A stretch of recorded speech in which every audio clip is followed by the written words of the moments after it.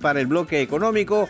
Maritza, ¿cómo te va? Buenas tardes. ¿Cómo estás, Carlos, Joana? ¿Qué tal, compañeros? Así es, hoy hablamos de obras paralizadas y es que la Contraloría ya publicó su último informe del 2023, donde reporta cuántas obras se quedaron paralizadas hasta el cierre del año pasado, y son un total de 2.298 obras públicas, ¿no? Si bien es cierto, todas las regiones tienen al menos una obra pública paralizada, las regiones que son Cusco, Puno, Lima y Ancash son las que concentran más. Y cuando hablamos de obras paralizadas, estamos hablando de aquellas, obviamente, que no se han culminado, pero que no han registrado ningún avance físico en al menos los 6 meses previos, pues, a el reporte. ¿Cuáles son los motivos de esta paralización? Perdón, Jonita. Son varios motivos, en realidad. El principal es incumplimiento del contrato de parte de la empresa, pero también hay, por ejemplo, falta de recursos. O sea, no hay platita para culminarla. También las discrepancias y arbitrajes, que son las que alargan mucho más el proceso. Hay obras que tienen incluso más de 1 año, hasta 2,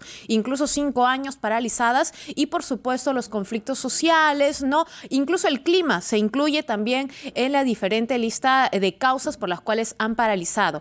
Pero acá hay algo que mencionar y rescatar, es el hecho de cómo va a golpear a nuestra economía, porque la comunidad o los peruanos en sí no solo se quedan sin los beneficios de esta obra, sino también el Estado va a gastar más. ¿Por qué? Porque los costos se incrementan. ¿Y cómo podemos explicar esto?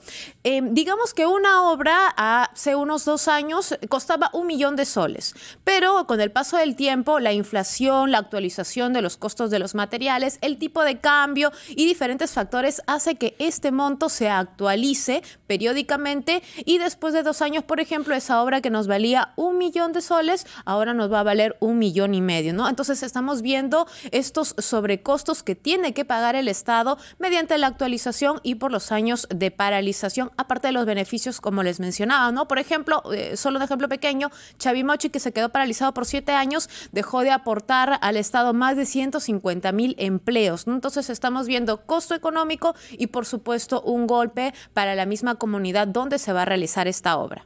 Ahora, muchas obras, ya para cerrar, Maritza, entonces quedan en papel, se contabilizan en un número que parece muy bueno, pero están solo en papel, en documento. En este caso, cuando hablamos de obras paralizadas, estamos hablando de obras que ya se iniciaron, por de lo todas menos. maneras, sí. Ya. Y vale mencionar algo, 7 de cada 10 obras tienen al menos el 50% de avance. O sea, se han quedado a la mitad de paralización. Si hablamos de un cambio de tuberías, estamos imaginando ya que una calle donde se estaba haciendo esta obra está ahorita soportando que no tengan pistas, por ejemplo, ¿no? Por eso, y solo para pues aclarar, ¿no, compañeros, que para ejecutar todas estas obras el gobierno ha tenido o tiene que invertir más de 27,000 millones de soles, pero como se han paralizado, queda ahorita por gastar alrededor de 13,000 millones de soles. Muy bien, Maritza. Muchas gracias, Maritza Sáenz, por el comentario económico.